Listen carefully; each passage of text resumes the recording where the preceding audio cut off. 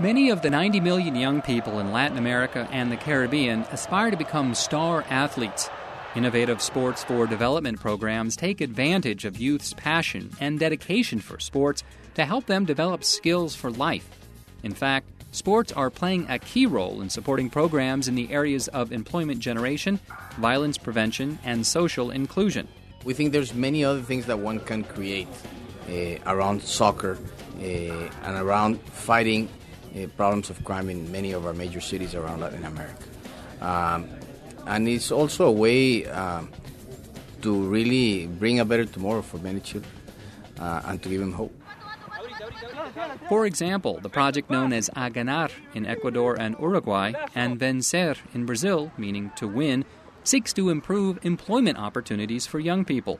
By the end of 2008, this program expects to have more than 3,000 young people ready to score a goal in the labor market. I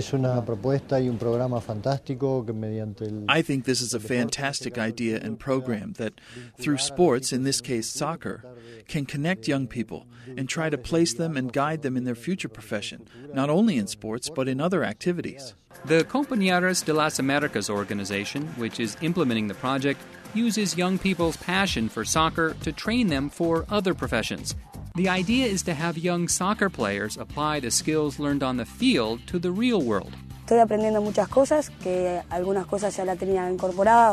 learning a lot of things. Some I already knew, but others are new, like respect, discipline, teamwork, self-improvement, and a results-oriented approach. Within the framework of the Football for Hope movement, organizations the likes of FIFA have established an alliance to turn sports into an engine for social development.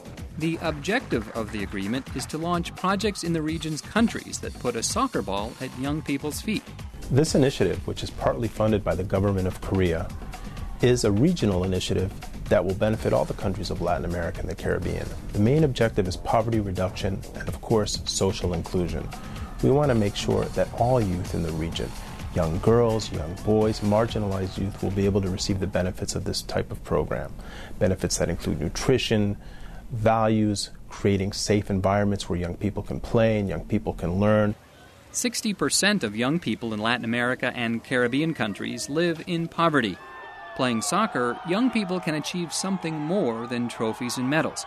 They can rise up as champions of their own lives and score goals for a bright future.